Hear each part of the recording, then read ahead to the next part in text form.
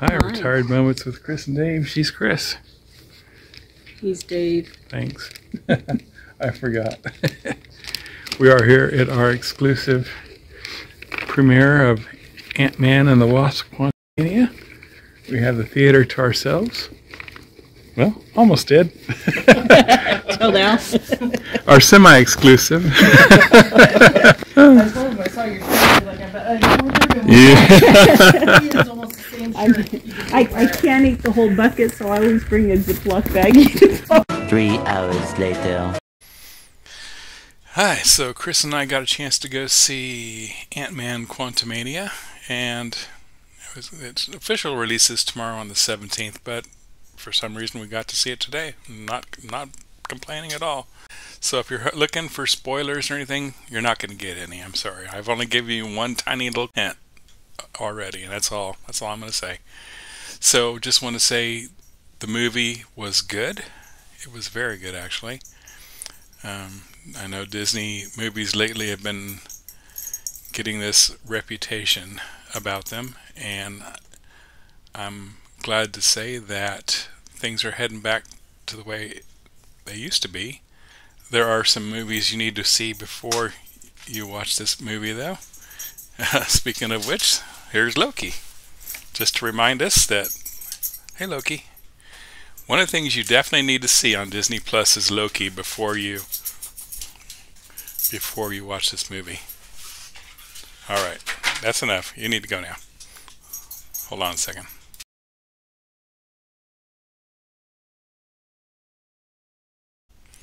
Where was I? Okay, there's a few movies you need to watch before you see Ant-Man, Quantumania, Ant-Man and the Wasp, Quantumania. First one would be, of course, the original Ant-Man movie, followed by Captain America Civil War, then Ant-Man and the Wasp, Avengers Endgame, and finally, definitely watch Loki on Disney Plus the whole season. I was going to suggest just the last episode, episode 6, but you already get more out of it if you watch the whole season. So, anyways, it was good.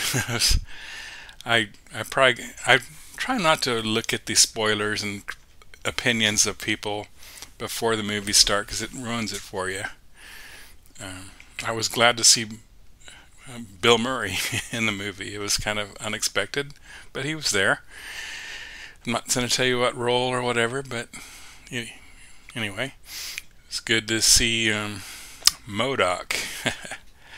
Now, I did read one critic's comment on MODOK, and I did not tell Kris, but she agreed. She's actually came out and said it herself, and I'm not going to tell you what she said.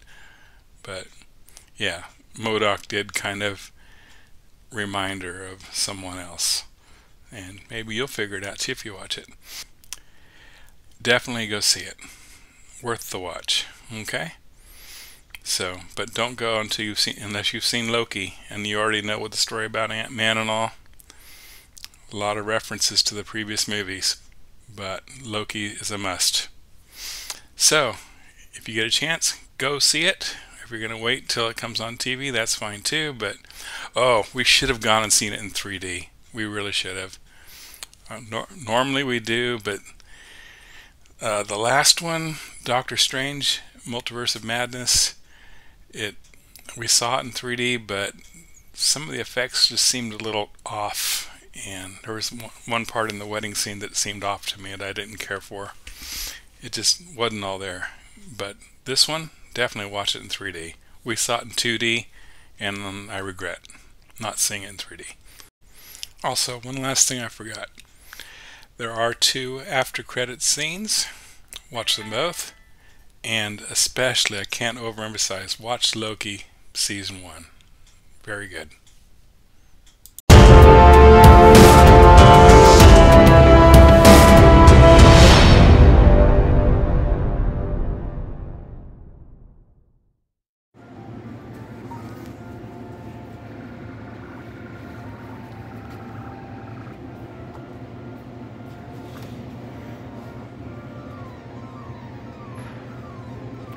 Oh, nothing. Aww.